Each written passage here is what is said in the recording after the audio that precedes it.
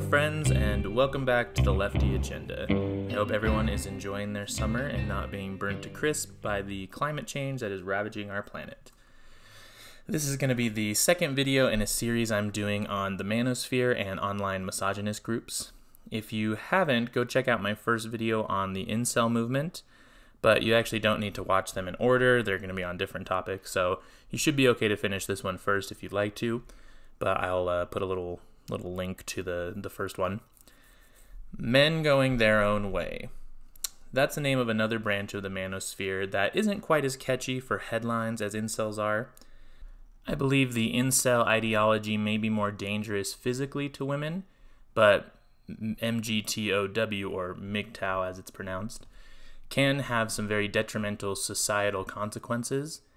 And with most things, the general sexism and misogyny will obviously leak over into other places and can also breed a culture of, crime and actual physical violence against women. I did want to have a quick correction from my last video. I wanted to address something that was brought up.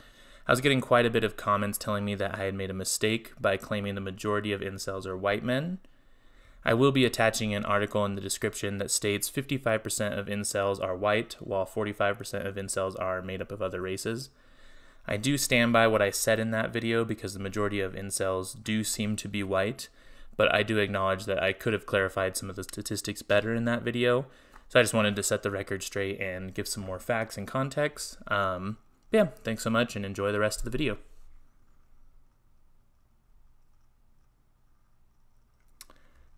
Men going their own way, or volcels as they're also called, are a group of the manosphere that branches off from incel ideology.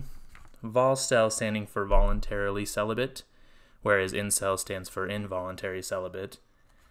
Where an incel will want to sleep with women by force if necessary, a volcel has eschewed the pursuit of women altogether. And I know what you're thinking. That's great news. Please don't interact with women ever, please, you fucking weirdo. And while I absolutely agree with that, it can have negative effects on women as well as men, as we'll come to find here.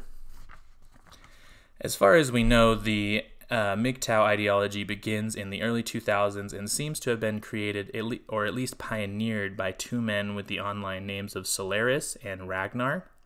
The main beliefs of the movement are that women are inferior to men and not only hold them back, but leech off of men at every chance they get. MGTOW.com states that the beliefs go as far back as Beethoven, Galileo, and even Jesus Christ, which I think is very ironic considering, if you've actually heard what Jesus taught, he wasn't sexist. I mean, you could say that he, didn't have any sexual encounters with women, but also, it's because he was the Messiah. But that's a topic for another day. Some of the discussions that I've ran across on MGTOW gathering places include avoiding marriage and always, having a paternity test for your children, avoiding couples because when the woman is mad, they execute the anger through their partners. And there was a post about somebody getting their girlfriend pregnant, and another user, ironically or not, told him to celebrate in a hot tub so there was a chance of a miscarriage. And again, it's all laced in this kind of irony, similar to what we see with the incel culture. They're never openly upfront with anything. It's all laced around this idea of internet jokes, blah, blah, blah. The idea that women are riding on the coattails of men is quite a funny assumption when you consider that many volcels will point to innovations made by men and the stereotypes of the stay-at-home housewife to show that women are parasites, although they fail to realize that men created the society that normalizes the suppression of women. Similarly to incels I spoke about in my last video, they scapegoat many of the issues modern men face onto women. A common contradiction that appears in the manosphere but is illustrated the best in the MGTOW movement is that for a group of entirely men, nearly the entirety of their conversation revolves around women. Although I will state that there are some forums that are better than others, just offering general life advice for men, different, what techniques to better what you're eating and things like that. And that's not a bad thing. It's just in the context of what they're saying and how they're implying it, it becomes toxic. But on many forums, the main discussion is women and how they are the cause of all of the issues that these men are facing. And I suppose you could tie that to the beliefs that, women are the cause of all the issues, but nobody is forcing them to post nonstop about women and have these sexist beliefs. If you were really going your own way, wouldn't you not want to give women another thought for your entire life unless you absolutely had to? And that perfectly leads me into my next part, which is what happens when vol cells have to interact with women. MGTOW and many other groups of people reacted negatively to the hashtag #MeToo movement, which was a worldwide movement of women standing up and telling their stories of sexual assault and rape. Many of the same arguments from MGTOW to right-wing pundits to the ex-president of the United States, Donald Trump, stating that women were just liars looking for their 15 minutes of fame, trying to gain clout. Obviously, I can't make the claim that all sexual assault allegations are legitimate, but I will also attach an article in the description that suggests that the false allegation narrative is often overinflated due to inconsistent definitions and a weak understanding of sexual assault. There are plenty of studies out there about how sexual assault allegations are often not false, and you can look it up on your own time. This type of fear-mongering from the right and the manosphere not only dug its way into the minds and individuals in these groups, but also the minds of the general public altogether. All of this negativity kind of created the MGTOW phrase, "avoid women at all costs." And again, referencing the book Men Who Hate Women by Laura Bates.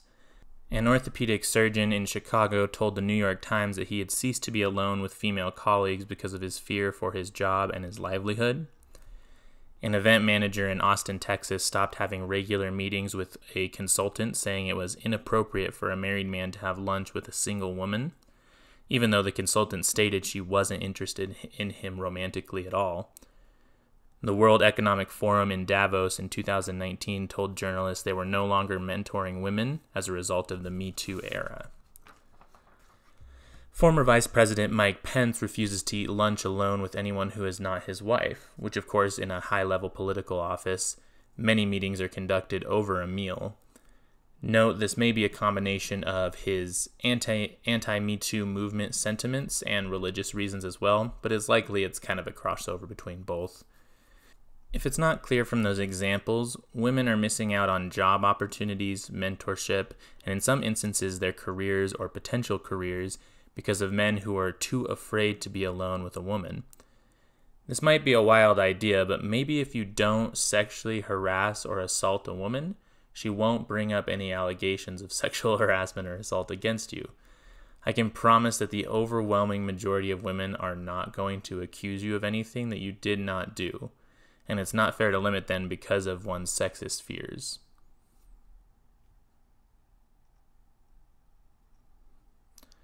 What kind of fear can lead a person to boycott nearly 50% of the population? And also, why? These questions are key to understanding why MGTOW is what it is. As an example, an argument that comes up in many anti-women and gynocentric society conversations are things like the court system and how it's biased against men. When it comes to custody battles for children and kind of the amount of time that's spent and things like that. And while I agree there are probably cases that have had a bias against the father, statistics show that in 91% of custody cases, they're decided outside of court, which means the court can only be biased against men 9% of the time in custody cases. Not quite the cultural battle that these men are making it out to be. And this brings me to a larger point, which is disinformation about feminism and what women really want. I believe that MGTOW ideology views feminism as too dangerous because it makes women bloodthirsty against men, and that's just not true. The majority of feminists don't want bad things to happen to normal men because most feminists realize that the standards set for men and women are also hurting men and keeping us from being able to express ourselves fully. Feminism is more about equality. If you give women more rights in, the workforce, if you make women paid the same amount as men, giving them more opportunities, then that means that there's going to be less alimony payments. So when it comes down to it, it really works in everybody's favor. But according to the right and most right-wing pundits, they would love for you to believe that feminists are trying to take your kids away, make you have to change what you like to be more feminine, make you become gay so that you can never look at a woman again. And that's just not true. It's fear-mongering and it's dangerous. My suggestion is to actually talk to a feminist or to feminists that you may know. Like, if you're anti-feminist, go and sit down and talk about their experiences. And I can almost guarantee that you'll come out of the conversation with more respect for the feminist movement and women in general. Don't believe what you hear from, these talking heads. They're trying to lie to you. They're trying to get you riled up against this group. And there's nothing to be riled up about. The majority of feminists don't want bad things to happen to you. And I'd like to end the video with a quote from a rapper and a political activist named Propaganda. I will also link his music because he is amazing. Equality is oppression if all you know is privilege. And yeah, that's all that I have for this video.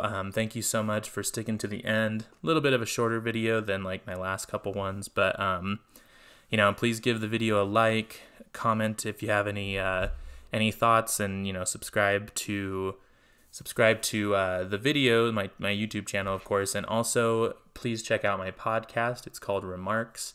Me and a really good friend of mine named Phoebe are going through and just having some longer form content, discussing issues, making jokes, doing different things. It's a little bit more relaxed and less scripted than my videos are, so definitely give that a listen, and I will catch y'all in the next video.